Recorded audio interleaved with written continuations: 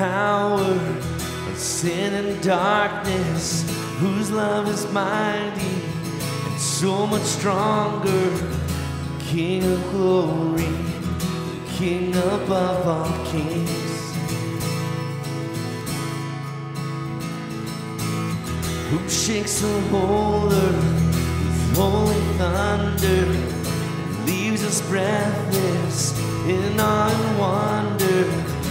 The King of glory, the King above all kings.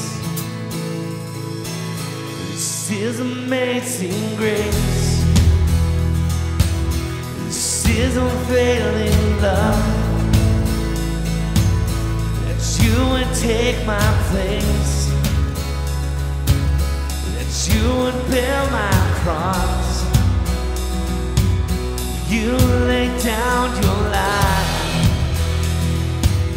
that I would be set free. Jesus, I sing for all that you've done for me.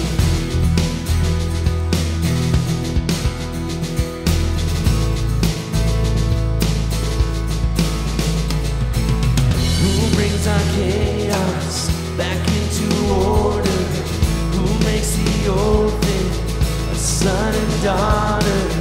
The King of glory, the King above all kings.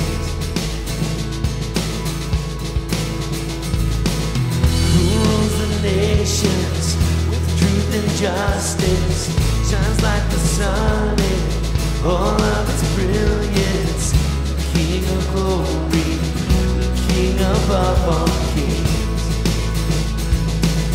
This is amazing grace. This is unfailing love, that you would take my place, you would bear my cross. You laid down your life,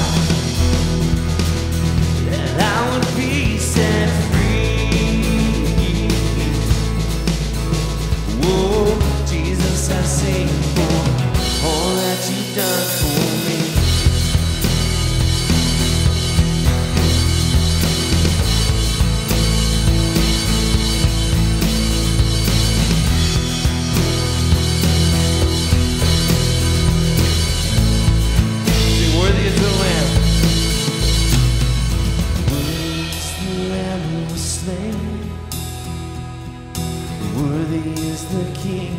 Conquered the grave.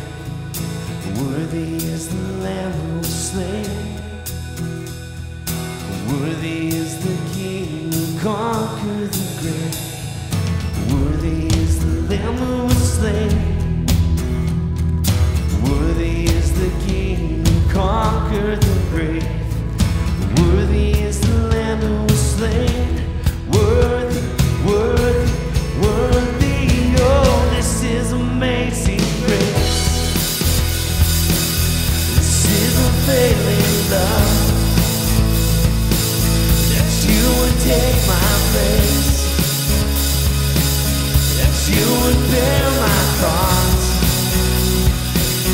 You laid down your life, that I would be set free. Whoa, Jesus, I sing for all that you've done for me.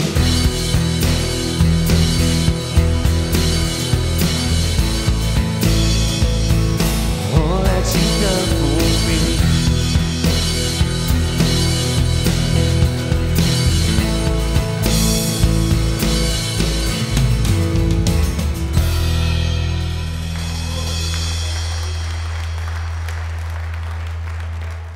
You may have a seat if you want.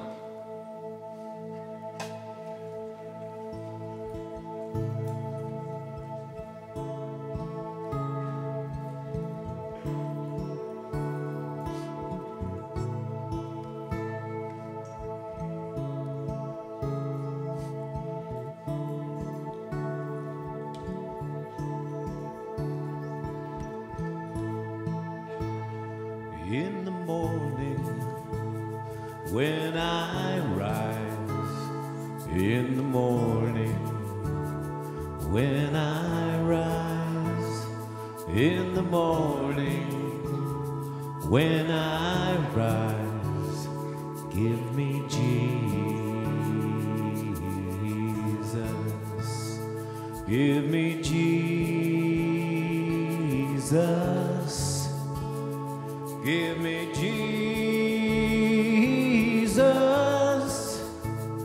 You can have all this world, just give me Jesus.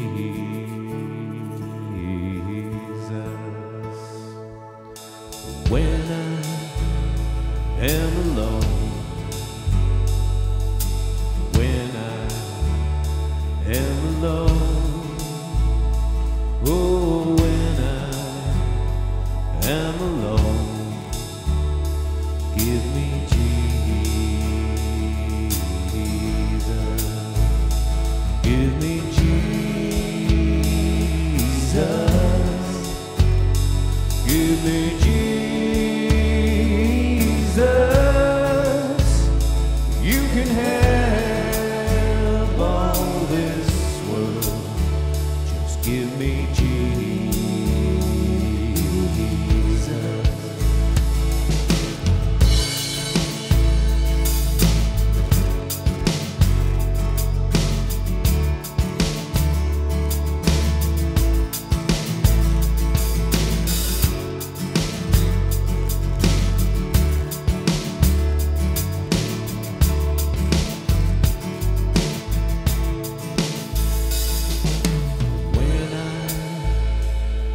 To die, when I come to die, oh, when I come to die, give me Jesus, give me Jesus, give me Jesus.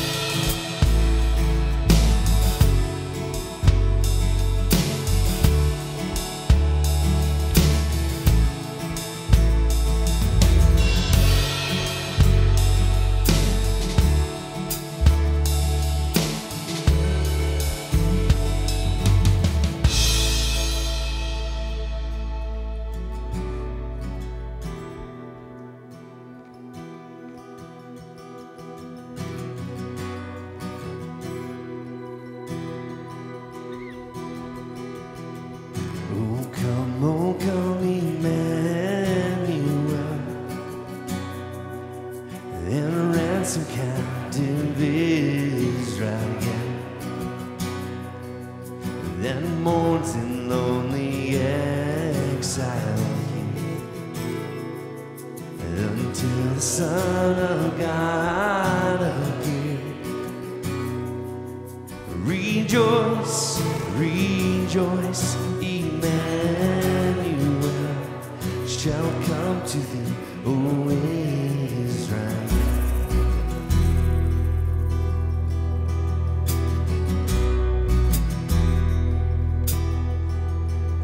Oh, come thou day spring, come and cheer our spirits by thine advent here. Disperse the gloomy clouds of night, and death's dark shadows put to flight. Rejoice, rejoice, Emmanuel shall come to thee, O Israel.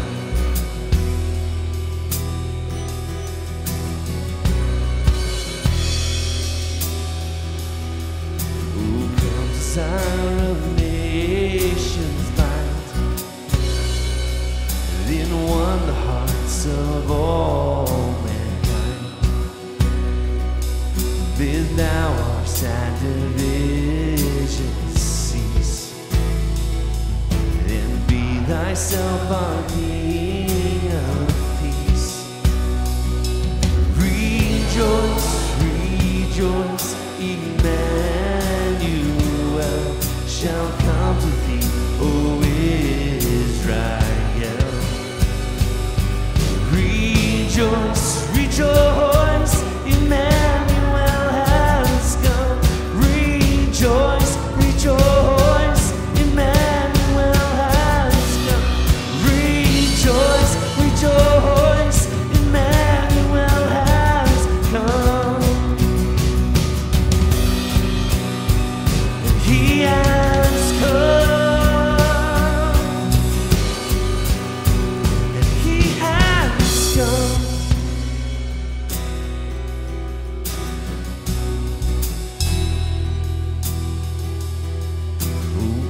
Oh come, Emmanuel,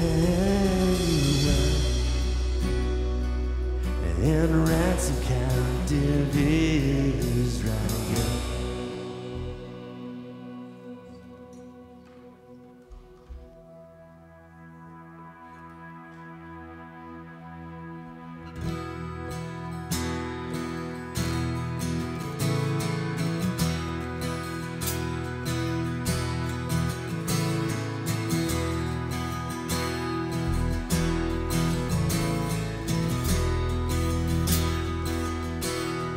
I searched the world, but it couldn't fill me. A man's empty praise and treasures of faith are never enough. Then you came along and put me back together. Every desire is now satisfied here in your love. Let's sing out, there's nothing better than you. Oh, there's nothing better than you. There's nothing better than you. Lord, there's nothing is better than you.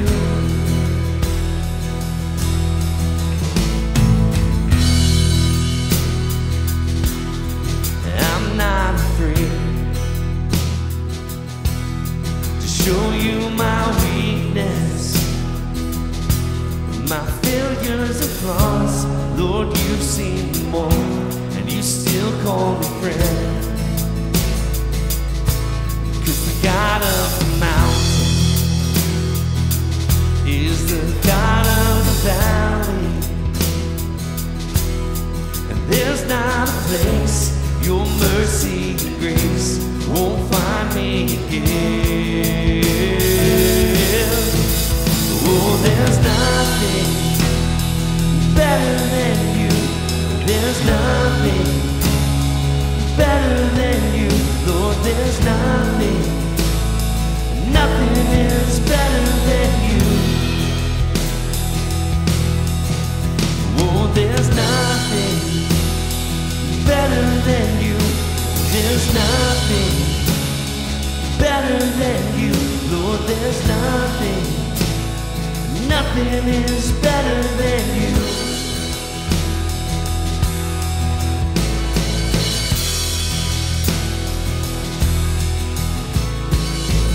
You turn mourning to dancing. You give beauty to ashes. You turn shame into glory. You're the only one who can. Sing that again. You turn mourning to dancing. You give beauty for ashes. You turn shame into glory. You're the only one who can turn graves into gardens. You turn graves into gardens. You turn boats into armies. You turn seas into highways. You're the only one who can. You're the only one who can. No, there's nothing better than you. There's nothing better than you. Lord, there's nothing. Nothing is better than you. Oh, there's nothing better than you. There's nothing better than you. Lord, there's nothing. Nothing is better than you. You turn graves into gardens. You turn graves into gardens. You turn bones into armies. You turn seas into highways. You're the only one who can. You turn graves into gardens. You turn bones into armies. You turn seas into highways. You're the only one who can. Only one. You're the only one who can. Only one. You're the only one who can.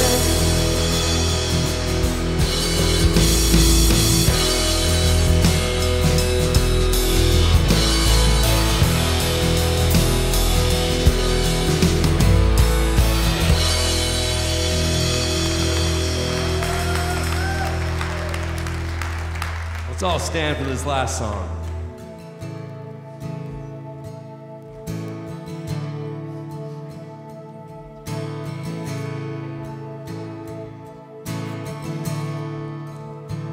How great the chasm that lay between us. How high the mountain I could not climb. In desperation I turned to heaven and spoke your name into the night. Then through the darkness, your loving kindness tore through the shadows of my soul. The work is finished, the end is written. Jesus Christ, my living hope. Who could imagine so great a mercy? What heart could fathom such boundless grace? The God of ages stepped down from glory to wear my sin and bear my shame. The cross has spoken, I am forgiven. The King of Kings calls me his own. Beautiful Savior, I'm yours forever. Jesus Christ, my living hope. Sing hallelujah. Hallelujah, praise the one who set me free. Hallelujah, death has lost its grip on me. You have broken every chain. There's salvation in your name. Jesus Christ, my living hope. Hallelujah, praise the one who set me free. Hallelujah.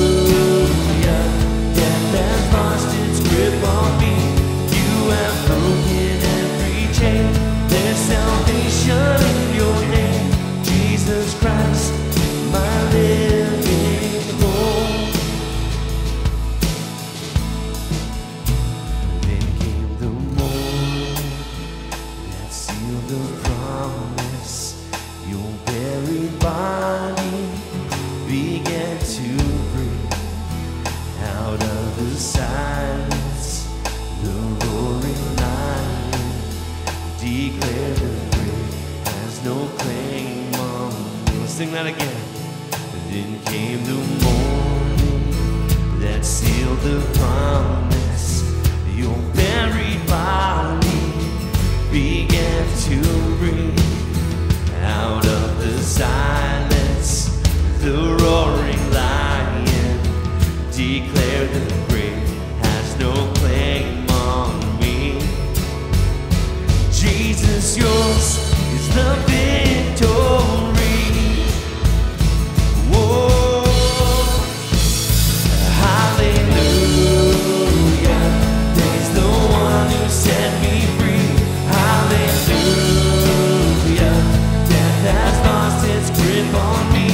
You have broken every chain.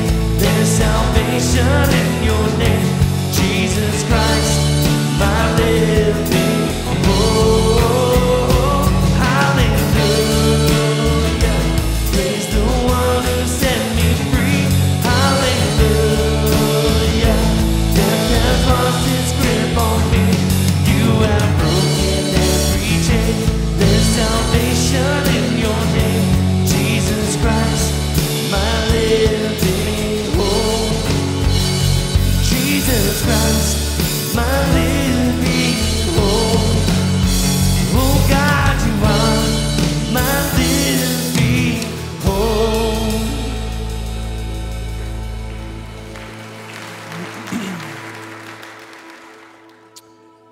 1 Peter chapter 1, Peter writes, "Blessed be the God and Father of our Lord Jesus Christ.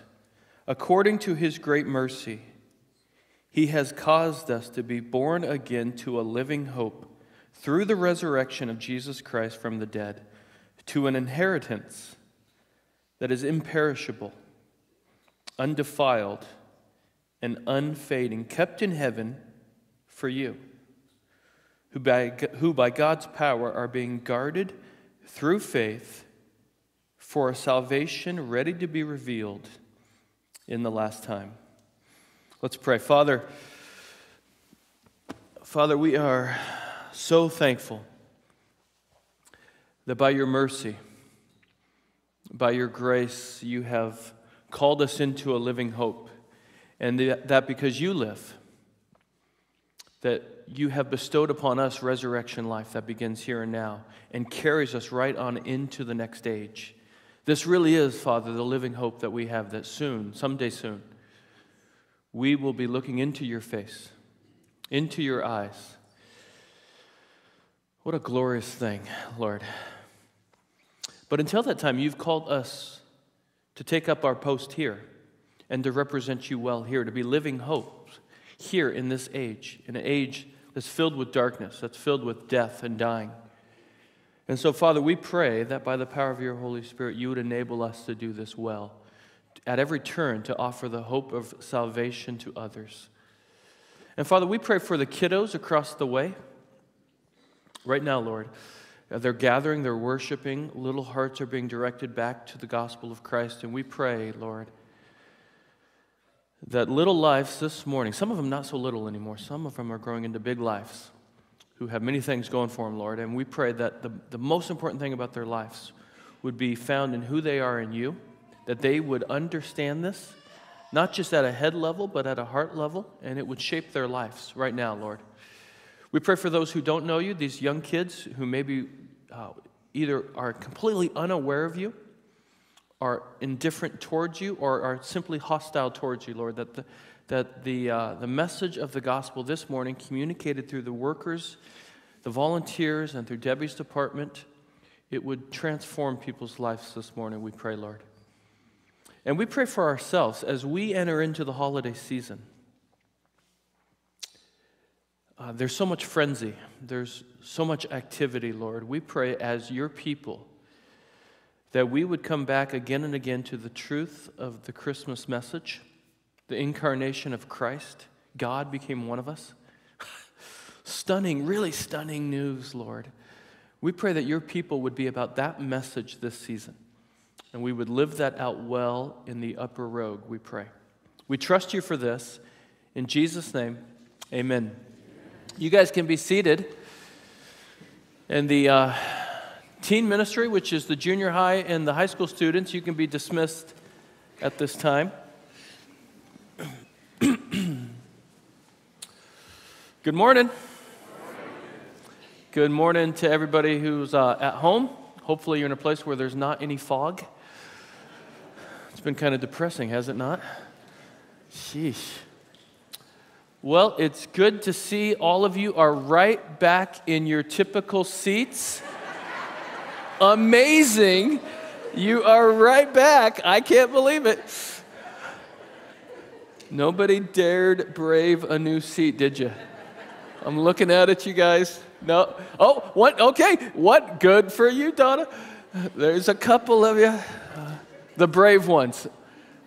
I don't know. I'm going to venture out. I'm going to try something new this morning. A whole new seat. One seat to the left of where you normally sat. Good work. Good work. Isn't it great just to be able to worship together and hear each other's voices? Yeah. It really is wonderful. And as Rick mentioned last week, this morning we're starting a new short 4-week series leading up to help set our hearts and our minds to celebrate the birth of Christ. And the message of Christmas is good news to a weary world. And our world is weary right now, is it not? You feel it in your own souls, don't you? How weary the world is. The message of Christmas is good news. And unfortunately, the message of Christmas in our culture, in our country, has been swallowed up to a large extent by the commercialization of Christmas. It's become a secular festival of lights. It's become a time of family gatherings and a season to give generously to those closest to us and to those in greatest need. And those things are right and good, and they're congruent with the origins of the Christmas celebration. But the true message of Christmas is far greater. It's far more glorious than the secular offerings. The true message of Christmas is that with the birth of Christ, God has come. With the birth of this child, God has come to rescue and redeem humanity and the creation itself. The true light has dawned, and He will expel all of the darkness of the world. All of the sin, all of the suffering, all of the evil, He will expel by absorbing it Himself.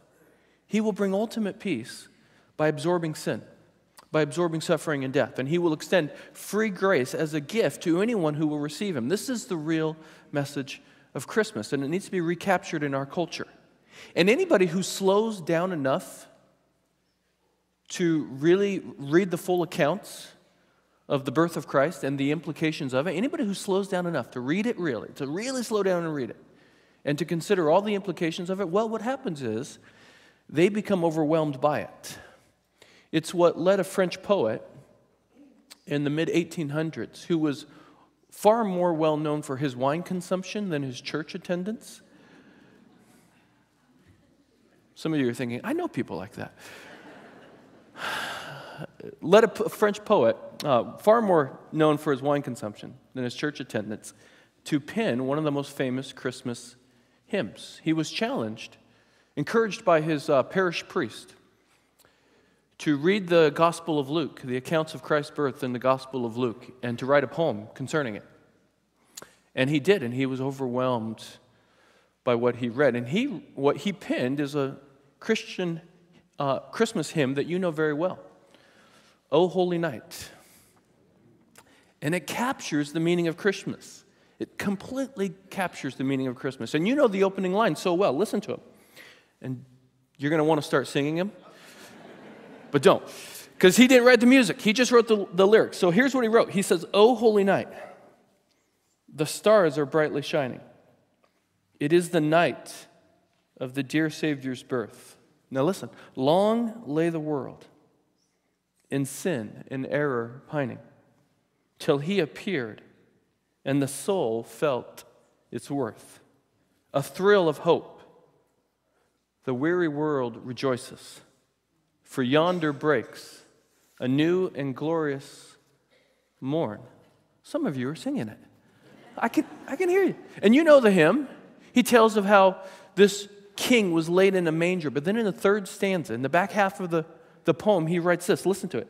About this child who was placed in this manger, he says, He knows our need. To him, our weakness. No stranger. Truly, he taught us to love one another. His law is love, and his gospel is peace. Chains shall he break, for the slave is our brother, and in his name all oppression shall cease.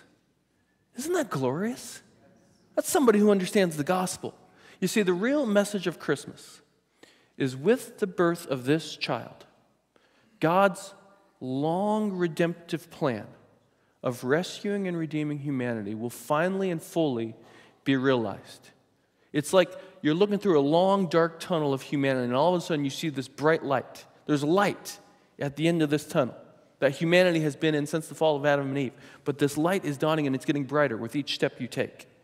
This is, again, glorious news. And like I said, it's the best news. It's the best news for the weary world.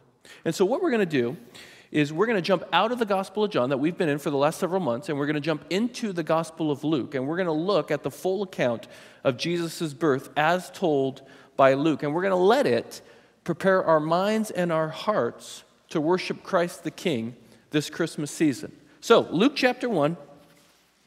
I hear you're turning pages already. That's excellent. Luke chapter 1. And what we're going to do is we're going to look at verses 26 through 38 this morning. And it's one of the most famous passages in all of Scripture. It's so well known that the challenge for you this morning is to read it without turning off your brain.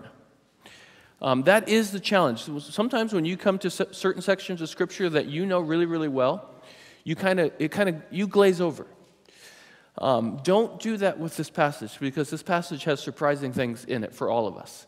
So Luke chapter 1, verses 26 through 38, and I want you to see it with fresh eyes, and I want you to see how Mary responds to the message of the incarnation, and let her response shape our response to the message of Christmas. So, beginning in verse 26 in Luke chapter 1.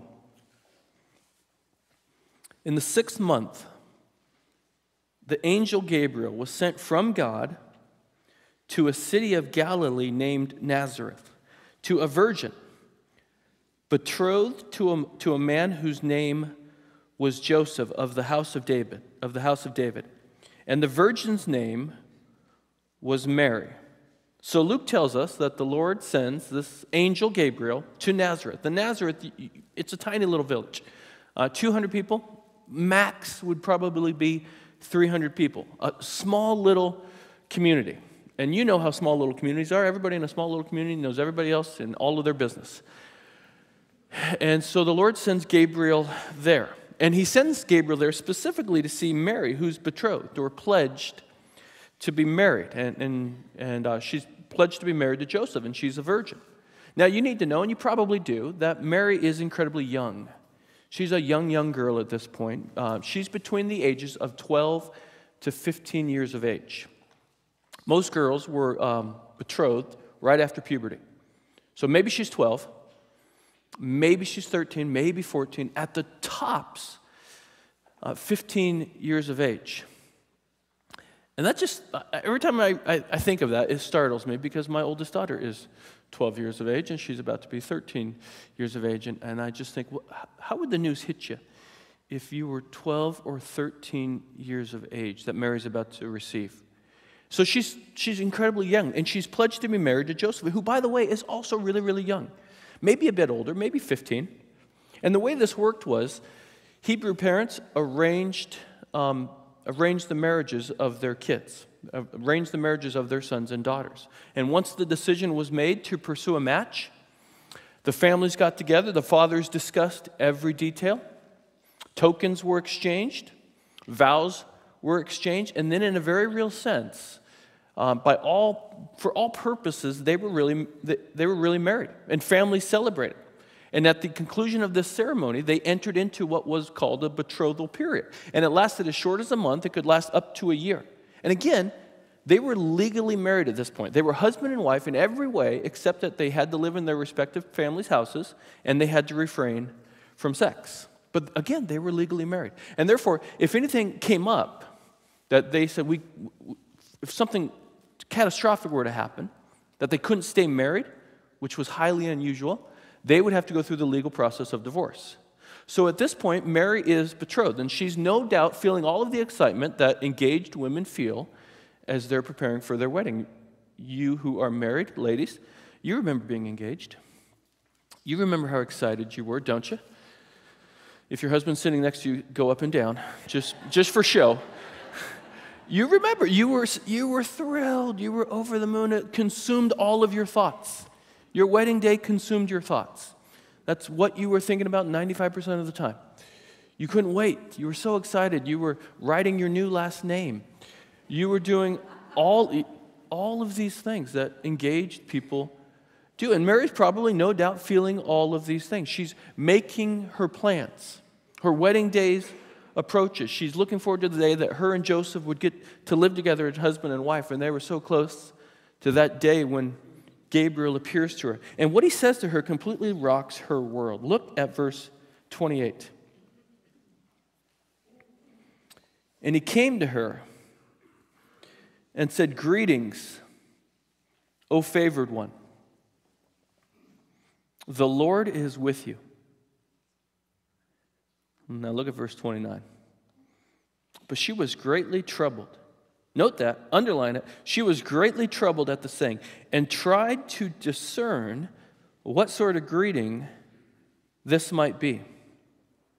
And the angel said to her, "Do not be afraid, Mary, for you have found favor with God. And behold, you will conceive in your womb, and you will bear a son, and you shall call his name Jesus. He will be great and will be called the Son of the Most High. And the Lord God will give to him the throne of his father David, and he will reign over the house of Jacob forever. And of his kingdom there will be no end." This is startling news that Gabriel gives to Mary. And Mary said to the angel, "How will this be, since I am a virgin?" And the angel answered her, "The Holy Spirit will come upon you, and the power of the Most High will overshadow you. Therefore, the child to be born will be called Holy, the Son of God. And behold, your relative Elizabeth, in her old age, has conceived a son. And this is the 6th month with her, who was called barren. For nothing will be impossible with God." And Mary said, "Behold, I am the servant of the Lord. Let it be to me according to your word." And the angel departed from her. Okay, so Gabriel shows up and he shares this just absolutely startling news with her. That though she's a virgin, she'll conceive.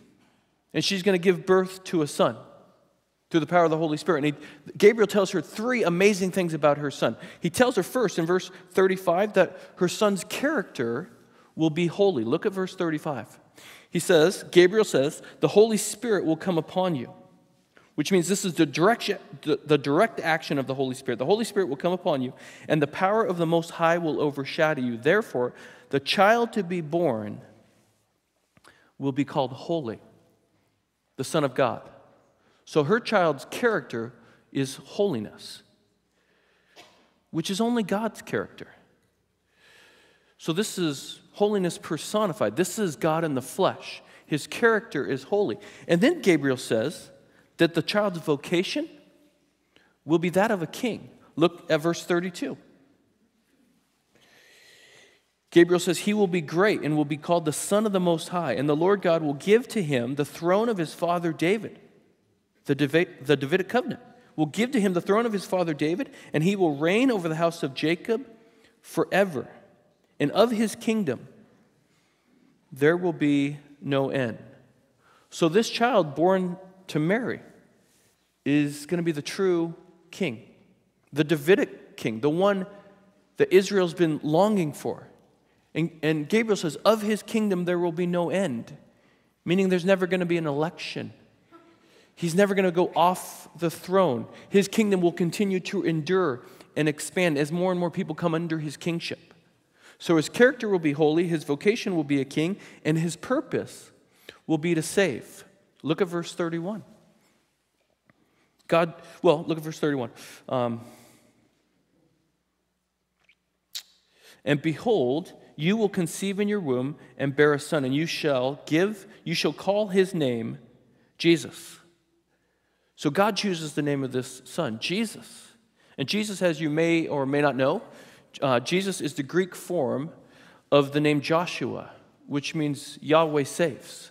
And in Matthew's account, an angel comes to Joseph, and remember, he says concerning Mary, your fiancée, she's with child, and you're going to name that child Jesus, for he's going to save his people from their sins. So therefore, now look at this. Look at what Gabriel has just told her. This young girl, the king of the universe, her child, is given the name Savior. So all of his holiness, all of his deity, all of his power stand in the service of his saving power, his saving mercy. This child, born to Mary, who was God in the flesh, entered into his own creation to be a holy, divine, saving king. This is why Christmas is good news. This is amazing news given to young Mary, startling to say the least. And look at her response, her famous response. Look at verse 38. Mary said, behold, after asking, how can this be? And more information given to her, Mary says, or after hearing more about this child, Mary says, behold, I am the servant of the Lord. Let it be to me according to your word. Look at that response. I'm the Lord's servant. May it be to me as you've said. That's amazing. And Luke includes this section, no doubt, because of the announcement of the incarnation of Christ, but also because of Mary's response. And Mary's response serves as a pattern for how we should respond to the message of Christmas. So how does Mary respond? That's the question. Because her response to this message should shape the way you respond to the Christmas message. So how does she respond? Let me give them to you up front, and then we'll work our way through them. How does she respond? First, she considers the message carefully. When she hears this, she considers it. She thinks about it. I'll show you how in a second. She considers it carefully. Secondly, she surrenders completely. She surrenders completely. So first, she considers it carefully. Second, she surrenders completely. Third, she sings joyfully. In the back end, and we'll see in a moment, she sings joyfully. So the first one, she considers carefully. Her mind, now catch this, her mind is fully engaged. She considers all of this very carefully, and her mind is fully engaged. A lot of people who don't believe in Christ, when they encounter people who do, they'll look at them and they'll say, oh, well, you're just one of those people. All you religious people, you just accept things with blind faith. You don't really take time to consider it. Well, nobody could ever accuse Mary of not really considering this. Because an angel appears to her, and what does Luke tell us? Does Luke tell us that she's overjoyed by this? No. He doesn't say anything about her being, oh, this is such great news. He doesn't say that at all. We don't read Mary saying, how wonderful. I've been waiting for my turn to talk to an angel. I've been waiting. All my other friends have talked to angels. How come I can't? We don't read anything of the sort. What do we read? Rather, we read the opposite of that. Look again at verse 29. The text tells us, verse 29, Mary was greatly troubled at the saying and tried to discern what kind of greeting this might be. So what's she doing when she receives this message? She's thinking about it. She's thinking rationally about the message. The word discern in the ESV, or it's in the NIV, it's wondered. It's a Greek word which means to make a settlement of accounts. It means to reason.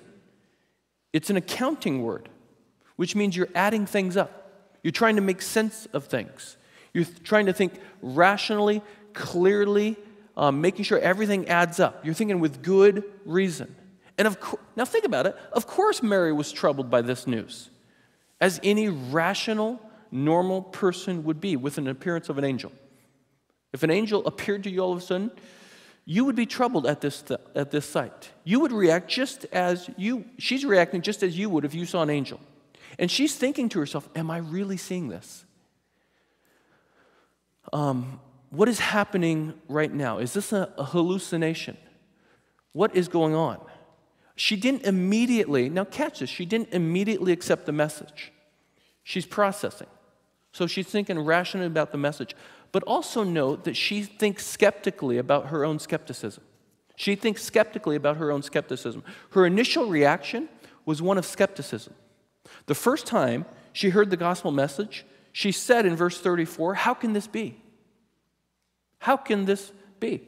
That's a really polite way of saying, what? Huh? That's impossible. Well, why would she say that? Because she had been trained by her culture. Now listen, she had been trained by her culture not to believe that God could become a human being. Remember, Jews wouldn't even pronounce the holy name of God. So everything in her culture mitigated against the idea that a human being could be God. And in our culture, you and I have been trained ever since elementary school not to believe in the supernatural. We've been trained in philosophical naturalism from a very early age. So everything in our culture mitigates against the idea that God could become man. Everything in our culture mitigates against this. So Mary is not all that different from us. She finds this message incredibly hard to believe, just as many people in our culture do. She responds with skepticism, but the question of how will this be? Now catch, the question of how will this be isn't the question of a closed mind, but it's a question of an open mind, which means she didn't stop the conversation. She kept the conversation open, which means she examines her own skepticism. And one of the healthiest things we can do is to examine our own skepticism. She's skeptical about her skepticism. She pulls out her skepticism and asks, do I really believe everything my culture has told me about this? Instead of living with a closed mind regarding this, maybe I need to come at this with an open mind and consider it. And for us in our culture, it's a really healthy process to examine why you might be skeptical regarding the supernatural. It's a really healthy process for Americans to say, why am I actually skeptical against the supernatural? You might want to ask, do I really believe, look out at the world and say, do I really believe that all of this is an accident? My culture tells me it is. My professors tell me it is. And yet, 90% of the people that I know don't actually believe that this is an accident. Why should I believe that it is an accident? Maybe it isn't an accident. Maybe there is a God. And if there's a God, could he actually intervene into the universe that he created in order to rescue it? That's a good question to ask. Another question might be, do I really believe that I'm just a grown-up germ? No, maybe I don't believe that really. See, it's a good idea to be skeptical of your own skepticism. And with Mary, our barriers are different. The barriers that Mary faced against belief in the Christmas message, you need to see this. They're every bit as big as the barriers you may be facing as you contemplate the Christmas message. But note the path to faith that we see in Mary. She doubted. Are doubts okay in the Christian culture? Oh, well, heavens, yes. They're actually wonderful. Because oftentimes our doubts open up the doors to real answers. So she doubted. She questioned.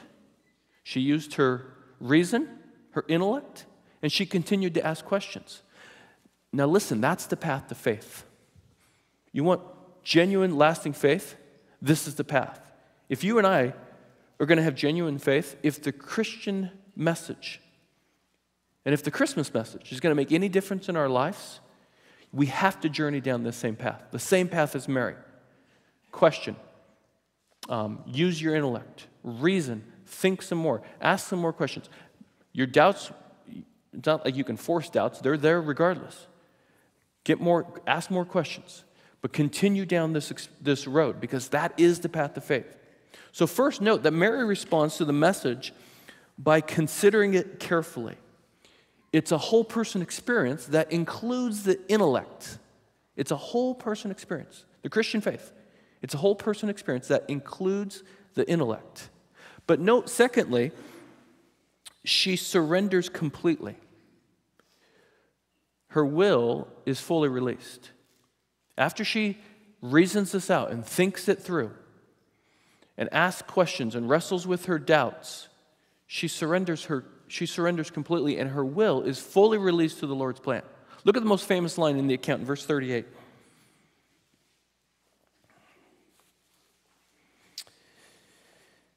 Mary said, "Behold, I am the servant of the Lord.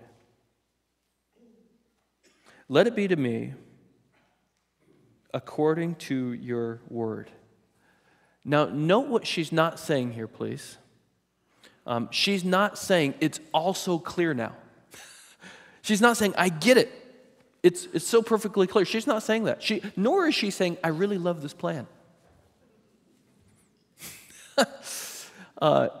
Did you know sometimes you don't have to love all the Lord's plans for your life? You can go through seasons that you're just like, this is not something that I would have chose for myself. And that's probably there was a point in Mary's life that she thought that. This is not the plan that I would have chosen for myself. But what she does say is, even though all of this doesn't make sense right now, I will pursue this. I will trust you. Which means Mary surrendered her will to God, even though she knew it was going to cost her. Remember, she lives in a small little village. And people aren't stupid. They're going to do the math. They're going to say, married on this day, baby born on this day. Hey, wait a second. Something's not adding up. She knew Joseph wasn't going to believe her, that there was going to be heartache in her relationship with Joseph. She knew that all of her friends in her community, tiny little village, they're not going to believe her. And they're going to shame her, which in that culture was worse than death. That she knew that her child, Jesus, would be called a bastard, which he was.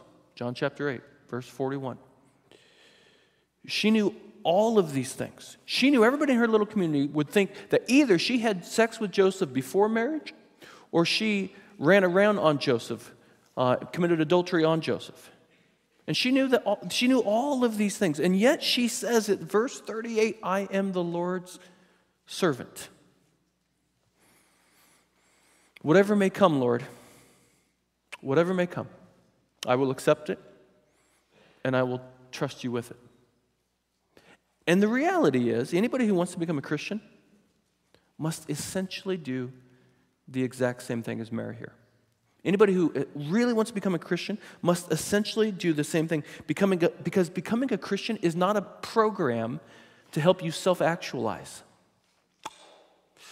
It's not a program for you to live your best life now. Christianity is not a vendor service providing you spiritual goods that will engage you, that you'll engage as long as it meets your needs at a cost that's reasonable to you. Christian faith is not that at all. It's not a negotiation. Christian faith is a surrender of your will, just like Mary did here. But note this, you're releasing yourself. When you come to Christ, what you're doing is you're releasing yourself to the King of the universe, whose character is holy, whose kingdom will never end, and who uses all of his power, all of his saving mercy at your disposal. You're coming to the King of the universe, who is completely holy and who you can trust completely. You're coming to that king and you're surrendering yourself to that person completely. That's how you come to Christ. So the message, look at how Mary responds to the message of Christmas. First, she considers it carefully. Her mind is fully engaged. Second, she surrenders completely. Her will is fully released. And then lastly, she sings joyfully. Her heart is fully captivated. Her heart is completely captivated. Well, where do you find that in this passage? I don't. It's actually in the next passage that Rick's going to teach next week, and it's a great passage, so I'm going to jump into it. Look at verse 46. He'll do a better job next week, but we're going to just look at it real quick because it all flows together. Look at verse 46. Mary says this. She considers all this. She considers it. Again, note the path of faith. She considers it carefully. Her mind is fully engaged. She surrenders completely. Her will is fully released. And then she sings joyfully. And this is the path of faith. Her heart is fully captivated. And she says in verse 46, my soul magnifies the Lord, and my spirit rejoices in God my Savior. Now the soul and the spirit in the Bible, those aren't two different things. This is parallelism. This is a literary device to make an emphatic point. And what Mary's saying is the message of this child and who he is and what he will do, it has moved me to the depths of my being. Her mind is engaged, her will is surrendered, and now, finally, her heart is captivated. And true Christian faith, it always moves from mere mental assent to a surrendered will to a heart that's filled with joy. Just like a young child's heart on Christmas morning when they've received a gift. That's the mark of a Christian heart. One of the marks of someone who truly understands the gospel at a heart level is this perennial note of joy, because they know that they've received a gift that they couldn't earn and they didn't deserve. This is why Mary sings. And she says in verse 49, go ahead and look at it. She continues to sing in verse 49, he who is mighty has done great things for me. She looks at this child and says, he has done great things for me. Let me ask you, can you sing that? Can you say that along with Mary? This child has done great things for me. For me. I don't deserve it. I don't deserve this at all. This is a gift. His grace given to me is simply a gift. Now again, look at the response of Mary here. She considers it carefully. Her mind is fully engaged. She surrenders completely. Her will is fully released. And third, she sings joyfully. Her heart is fully captivated. Now, let me ask you this. Isn't that how you want to be as we move into Christmas? As we move into this Christmas season, isn't this the way you want to respond to the message of Christmas? So how can we, like Mary, not just hear the Christmas message, but how can we actually be transformed by it? How can we not just hear it, but be transformed by it? Let me give you 3 ways. Here's the first way. You got to let your weight down on the evidence. You got to let your full weight down. You want to be transformed by the message of Christmas? Let your full weight down on the evidence. A lot of people will read this account and they'll say, well, Mary, that's great for Mary, but she had an angelic announcement. Anybody, given that, would of course believe the message of Christmas. Of course she believed. But don't you see, friend, you have so much more than Mary does. You have way more than Mary does. Mary has a brief encounter with an angel. You have so much more. You don't just have an announcement from an angel. You have the evidence of a life lived. She has a brief announcement. You have the evidence of a life lived. You have the New Testament authors telling you about this one. Because this child grows to be a man. And both his friends and his enemies declare that he was the Son of God. In John chapter 6, Peter says, one of his friends says, we have believed. He says this to Jesus, we've believed and we come to know that you are the Holy One of God. And then at the cross, one of his enemies, the soldier who stood by as Jesus died, said, truly, this was the Son of God. So, listen, you want message of Christmas to transform you? Let your weight down on the evidence and know that you have way more evidence than Mary ever did. Unlike Mary, we have the full story. We can read the vivid narratives. We can see Jesus' love for humanity. We can feel the weight of his teaching. So my friend, let your weight down on all of the evidence that this baby, promised to Mary, born in a stable, truly was God in the flesh. He came all the way down and was placed in a cradle and then went to the cross, where he knew his obedience to the Father would plunge him into unfathomable darkness. But he did it so that he could bring you into the light of his eternity. And he willingly did it. Every step of the way, from the cradle to the cross to the eventual crown, was done with you in mind. And if you want to be transformed by the Christmas message, let your weight down on the evidence. Let your weight all the way down on the evidence. But then secondly, let your soul be caught up in the wonder of it all. Let your soul be caught up in the wonder of it all. Do you guys remember the name Harry Reasoner? I can tell how old you are by if you remember the name Harry Reasoner. Anybody in their 40s is looking at me with this blank stare. But if you're older than 40, I didn't know who he was until a couple of weeks ago. A friend gave me a story. If you don't know the name Harry Reasoner was a journalist who was one of the first co-anchors of 60 Minutes with Mike Wallace. And then later on, he worked at ABC News.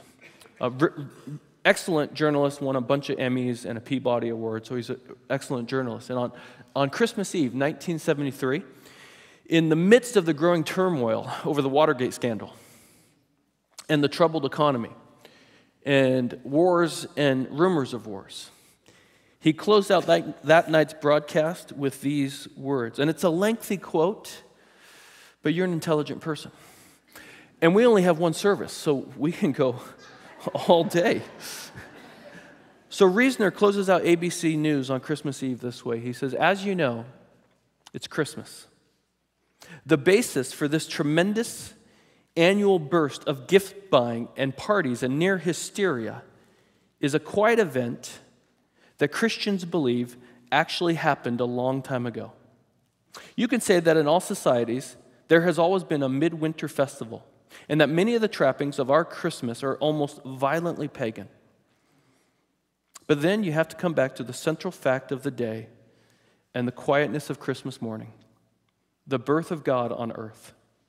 It leaves you with only three ways of accepting Christmas. One is cynically, as a time to make money or endorse the making of it. One is graciously, the appropriate attitude for non-Christians who wish their fellow citizens all the joys to which their beliefs entitle them. And the third, of course, is reverently. If this is the anniversary of the appearance of the Lord in the universe in the form of a helpless babe, then it is a very important day indeed. It's a startling idea, of course. My guess is that the story that a virgin was selected by God to bear his son as a way of showing his love and concern for man is not an idea that has been popular with theologians. It's a somewhat illogical idea, and theologians, who sometimes love logic more than they love God, find it troubling. That's a great line, by the way. It's so revolutionary a thought that it probably could only come from a God that is beyond logic and beyond theology. It has magnificent appeal. Almost nobody has seen God, and almost nobody has any real idea of what he's like. And the truth is that among men, the idea of seeing God suddenly and standing in a very bright light is not necessarily a completely comforting and appealing idea. But everyone has seen babies, and most people like them. If God wanted to be loved as well as feared, he moved correctly here. If he wanted to know his people as well as rule them, he moved correctly here. For a baby growing up learns all about people. If God wanted to be intimately a part of man, he moved correctly. For the experiences of birth and familyhood are our most intimate and precious experiences. So it goes beyond logic. It is what Bishop Carl Morgan Bloch used to call a kind of divine insanity. It is either all falsehood, or it is the truest thing in the world. It either rises above the tawdriness of what we make of Christmas, or it is a part of it and completely irrelevant. It is the story of the great innocence of God the baby, God in the form of man. And it is such a dramatic shot toward the heart that if it is not true for Christians, well, then nothing is true. And Reasoner says, so even if you did not get all your shopping done, and you were swamped with the commercialism and the frenzy, be at peace. And even if you're the deacon or the usher, having to arrange the extra seating for all the Christmas Christians that you won't see again until Easter, be at peace. The story stands. It's all right, he goes on. It's all right that so many Christians are touched only once a year by this incomparable story. Because maybe, just maybe, some final quiet Christmas morning, the touch will take. Because the message of Christmas is the Christmas story. If it is false, we are all doomed. If it is true, as it must be, it makes everything else in the world all right. Isn't that wonderful? It's a wonderful, wonderful quote. Now listen. Such a long quote, I have to put it back there. Listen, maybe you came here this morning and you're not sure about Christianity. You're not sure why Christians get up for Christmas. You're not sure about any of this. Fine, okay, fine, I get it. Trust me, I get that. But can you at least acknowledge that deep in your soul, you want it to be true? Can you at least acknowledge deep in your soul, you want a holy God? A God who is rich in mercy and power, who uses all of his power in the act of his saving mercy. Can you at least admit you want that to be true? A God who will deal with all of the evil and suffering that humanity has caused. Don't you want that God to finally and fully set the world right? Can you at least acknowledge that you want to know God? And more than that, be known and loved by God. If you can at least acknowledge that, start right there. Start right there, wherever you are, whoever you are. Start right there and come to see that in the birth of this child, promised to Mary, God has intervened. He has intervened, and you can be fully known and fully loved. So start right there and then stick with us as we move through the Christmas season. And if you're already a Christian, how can you be transformed by the message of Christmas again? Be caught up in the wonder of it all over again. Honestly, you have to be caught up in the wonder of it all over again. The really staggering Christian claim is that God became one of us. The second person of the Godhead took on human flesh and lived as one of us in order to die for us and save us from ourselves. That's the really staggering claim. And he gives us his grace as a gift. He became one of us to rescue you and to redeem you. So let that story, meditate upon it until it fills you up with wonder and joy this Christmas season. So how can we not just hear the Christmas message, but be transformed by it? First, let your weight down on the evidence, not just an angelic announcement, but the full evidence of a life lived.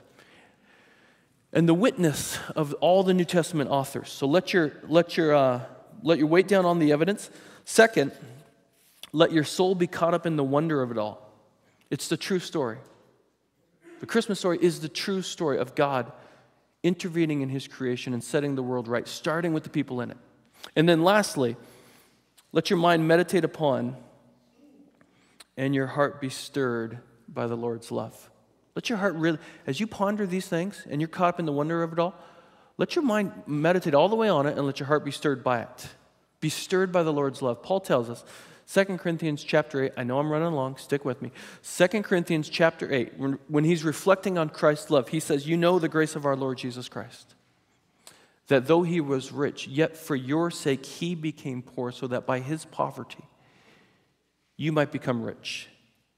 Which means his grace, the Lord's grace, given to you, is a gift that's born out of his love. Just like the gifts that you give your kiddos. The gifts that you give your kiddos, they are real gifts, but they're a tangible expression of your love. This is what Jesus is in our lives. It's a tangible expression of the Lord's love. And you know what happens when you really take time to meditate upon the Lord? Upon the Lord's love? And you allow your heart to be stirred by it? What happens is, over time, it transforms you. It'll enable you, the more you meditate upon the Lord's love given to you in Christ, His grace that you receive as a gift, the more you meditate upon that, you let your heart be stirred by it, it'll enable you to live gratefully, knowing that your relationship with the Lord is based in His grace, which is rooted in His love. So it will enable you to live gratefully. But then secondly, it will enable you to live selflessly. It'll enable you to live selflessly. The Christmas spirit, that which our world tries desperately to manufacture this time of the year, that which people think, well, I'll lubricate myself with enough eggnog and then I'll get into the Christmas spirit. No. The Christmas spirit, that which we try to manufacture, that will be the mark of you all the year round. Listen to the words of J.I. Packer. I'll close with this. He says, the Christmas spirit does not shine out in the Christian snob. For the Christmas spirit is the spirit of those who, like their master, live their whole lives on the principle of making themselves poor, spending and being spent, to enrich their fellow human beings, giving time, trouble, care, and concern to do good to others in whatever way there seems need. There are not as many who show this spirit as there should be. If God in His mercy revives us, one of the things He will do will be to work more of His Spirit into our hearts and our lives. You want the message of Christmas to transform your life? I hope you do. And if you do, then you got to come under the lordship of Jesus Christ. Welcome Him into your life as Mary did. Consider it carefully. Please consider it carefully. And then surrender your will completely and then be caught up and sing joyfully. Receive His grace as a gift this Christmas. Amen? Why don't you stand? We'll sing.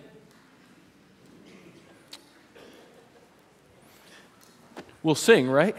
I'm not doing a cappella, right? That's all me. That would not get us in the Christmas spirit. Let's pray. Heavenly Father, Lord, we pray as we enter into the Christmas season, and Lord, we know, oh boy, do we know how frantic, how frenzied the activities are this time of the year. We move about at such a quick pace trying to accomplish all these other things that some of them they're good and right, and yet some of them are just busyness. We pray that you'd give us discernment so that we'd be wise enough to really slow down and meditate upon the truth of the incarnation. God became one of us. The King entered into His creation to draw us back, to offer us His grace as a gift.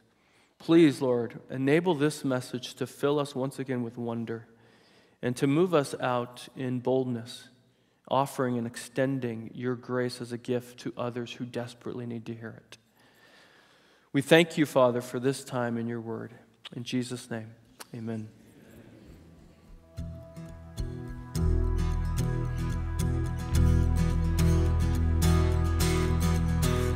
Oh, come, all ye faithful, joyful and triumphant. Oh, come ye to Bethlehem. Come and behold Him, born the King of angels. Oh, come, let us adore Him. Oh, come, let us adore Him. Oh, come, let us adore Him, Christ the Lord.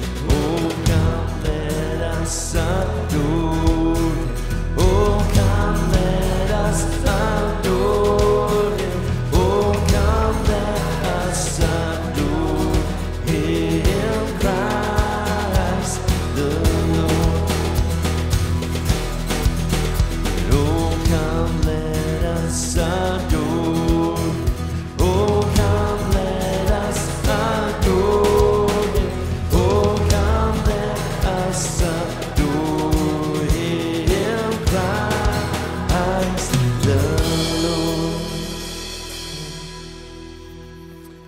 Father, we do pray that as we move into the Christmas season, that we would adore you more and more for the work that you have done, for your willingness to come all the way down in the form of a helpless babe to save us, to rescue us from ourselves, Father.